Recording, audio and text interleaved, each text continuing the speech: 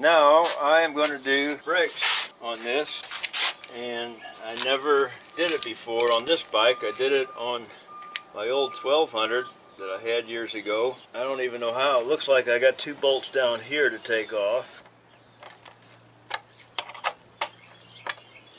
Took those 2 off. Let's see if this just slides out of there or if there's more. There might be more.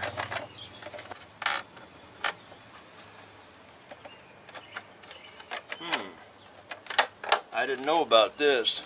The fender comes apart. And look, there is another bolt. Right here. And I don't feel one on that side. So, I didn't know about that, because I never had a 1500 before. It also holds the brake line in place. We'll be learning together on this one.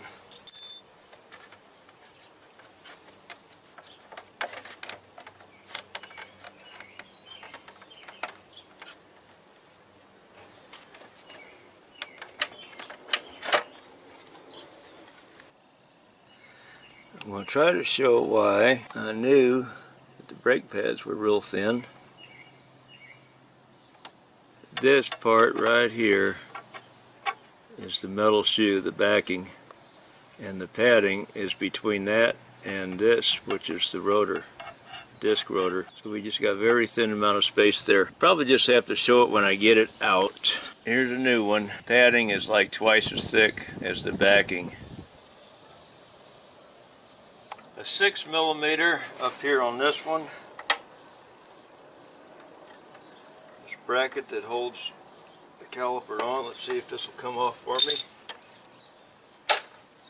That was tight.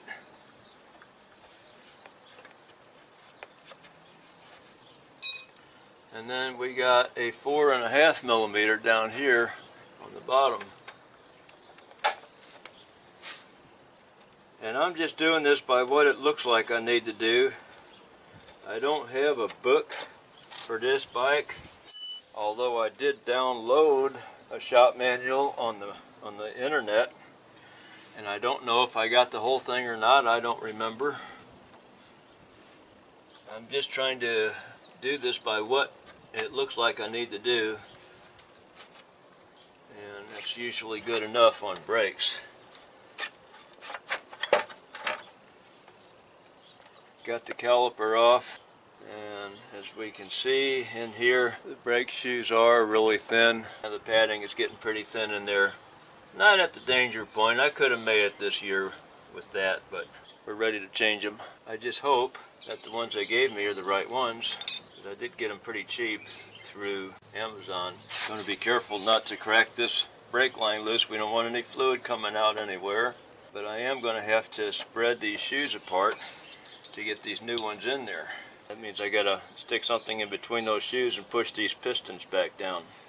Gotta do both. I gotta push. It's 2 pistons, so we gotta push both of them in at the same time, or else if we just push one, if we take the shoes off and push one piston in, it's just going to push the other one out, and it might come out too far and break the seal and then spray fluid out all over. Then we have to have a big mess to fix.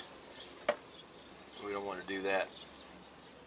So I'm going to find something to put in here, probably two screwdrivers. I got 2 screwdrivers. I'm going to stick them both in here side by side and just pull them opposite directions and see if we can spread that apart in there. Look at there. It went. Now when you do that, even on a car, probably especially on a car, because a car has a tendency to hold more fluid and it'll spray fluid out of your master cylinder and all over the place if it's got too much in there. You don't want to fill up your master cylinder with brake fluid without checking your brake shoes and making sure that your shoes or pads are not needing to be changed. Looks like we've got pins to pull out. Okay, we got retaining pins that hold them in. I forgot about that. I haven't done brakes on a motorcycle in a long time. Well, they used to just have a pin with a little, had a long pin with just a little cotter, like a cotter pin or a spring pin on the end of it. This has a screwdriver slot. I don't know what I'm going to find. Maybe that just unscrews out of there. Well, that's just a cap. There's another Allen wrench hole in there. Looks like our 4.5 will fit it.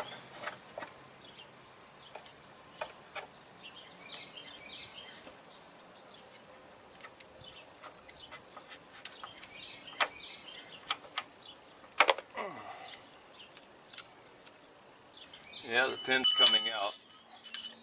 Very similar to cars. GM cars have a pin like that on the front brakes, but they don't have a cap like these. But I like that cap idea. That helps keep threaded portion clean. I got my little TV monitor hooked up to it now, so I can kind of look up there at the monitor and see what's on the screen today. Make sure we're getting the same brake shoe in there.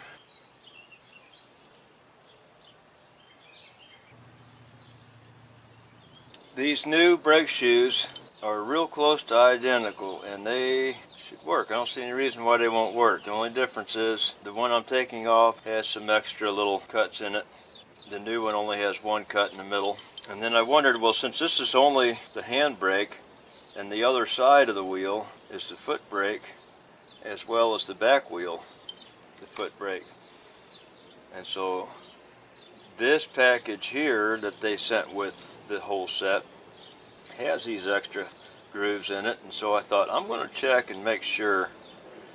Well, when I match this shoe up with those, it does not want to match up the same. It's not the same shape. It's real close, and it might even fit, but it is different enough that I'm not going to use it. I'm going to save this. It probably fits the back brakes. Well, the back brakes are in good shape. They'll probably last as long as I'll have the bike. But anyway, I'm going to go on ahead and put these in. I just wanted to double check.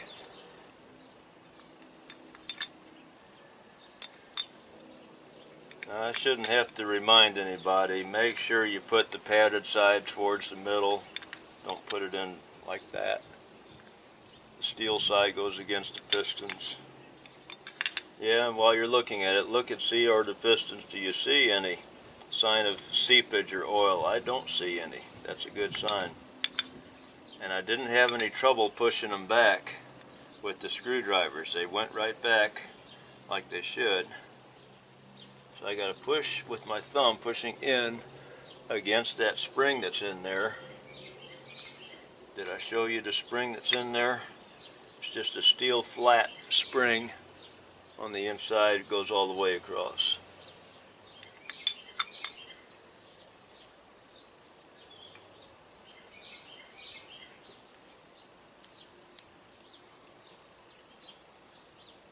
Got to push the pin halfway in because we got to put the other shoe in there. And now I'm going to put this pin in too, halfway in. There's the points of the pin. I don't know if you can see them in there. What is my phone doing, making noises? Never made that noise before.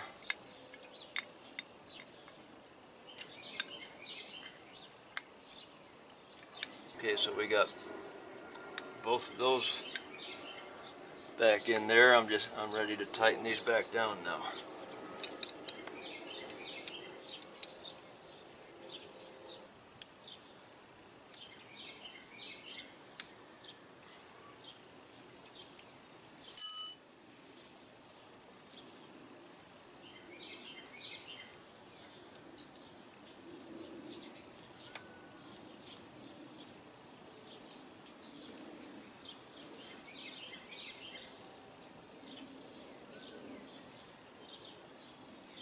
There may be a better, easier, more proper way of doing this. I'm learning it as I go, just applying what I've been doing for many years on cars to this. And as long as I don't run into a snag, I'm not going to stop and try to find out if there's a better way. So far it's working pretty easy. I just found out there's a bearing. I knew there'd be a bushing here, and I thought that looks like a bearing. And I pulled that bushing out and looked in there, and sure enough, there's a bearing, a set of roller bearings in there. Look at that. Why would they have roller bearings there? All this does, it pivots ever so slightly. Bushing is more than enough. I mean, just a bolt is probably enough.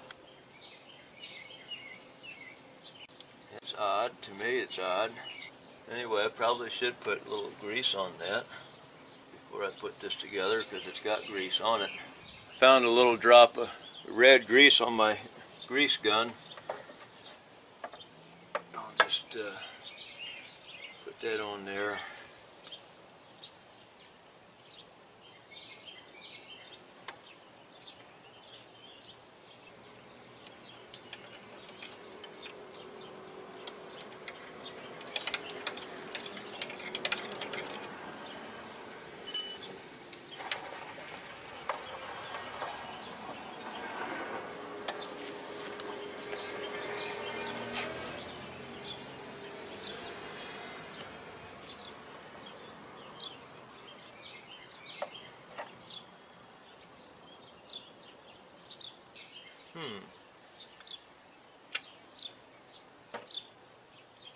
Seeing something a little different down here.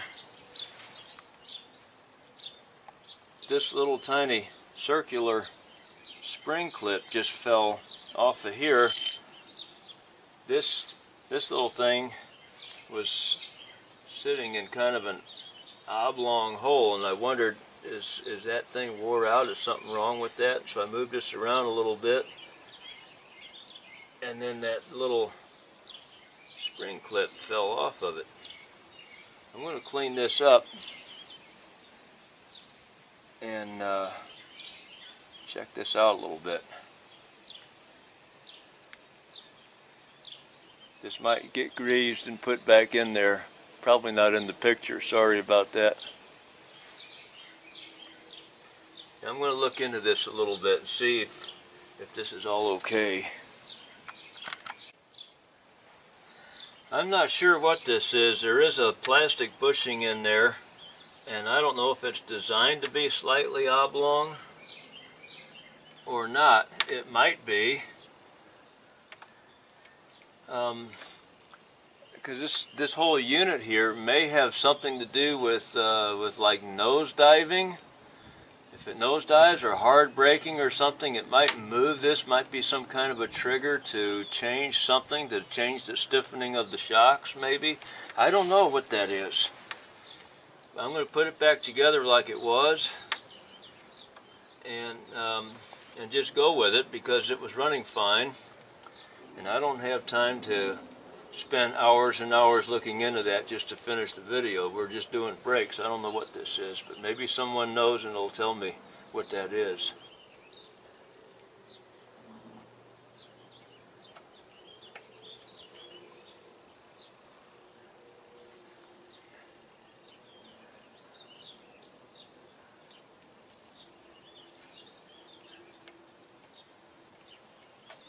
But as for now, we'll just put it on like that, and I'm ready to start putting this thing back together. Looks like I got to spread these brake shoes out a little bit more. I can see the politically correct comments already complaining about me sticking 2 forks in here and taking a chance on bruising. 2 screwdrivers in here and bruising the surface on the brake shoes. Well, it'd be alright, be better than it was.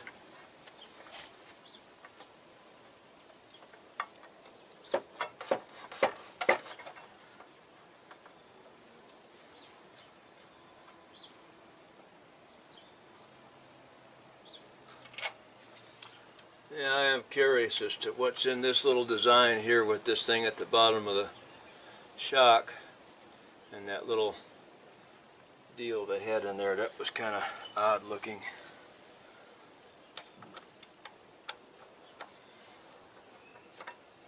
Sorry, I'm still zoomed in.